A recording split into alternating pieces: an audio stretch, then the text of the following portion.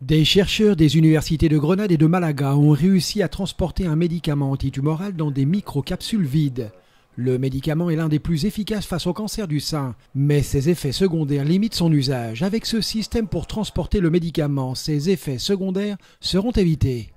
Hemos desarrollado una serie de microgeles que han sido capaces de encapsular este fármaco y a mí me gusta llamarlos nanotransportadores o nanocápsulas que han mejorado el efecto de este fármaco. Les microgels vides ont été générés à partir de noyaux d'or. Generamos esa partícula a partir de un núcleo de oro, después el núcleo de oro se elimina y queda la partícula hueca, que es donde se puede encapsular, es donde se puede meter ese fármaco. Mandar una carta por correo siempre se mete en el sobre.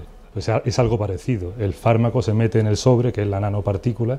¿Por qué? Pues porque lo protege y permite enviarlo. Cette manière d'utiliser le médicament augmente de plus son activité, lui permet de pénétrer d'une manière plus efficace dans la masse tumorale. Pour l'instant, des tests ont été menés avec succès sur des cultures de cellules tumorales du cancer du sein. Esto se está haciendo a nivel experimental, por lo tanto no es aplicable todavía en los pacientes. Son biocompatibles, esto quiere decir que no presentan toxicidad ni en las células normales ni tampoco en sangre, por lo tanto vamos a poder utilizarlos en vivo. Y en segundo lugar, hemos sido capaces de demostrar que tiene o que provocan un aumento de la actividad del fármaco frente al cáncer de mama. Ils étudient maintenant comment ajouter des particules électromagnétiques à ces composés pour pouvoir magnétiser le médicament et mieux le diriger vers les cellules tumorales.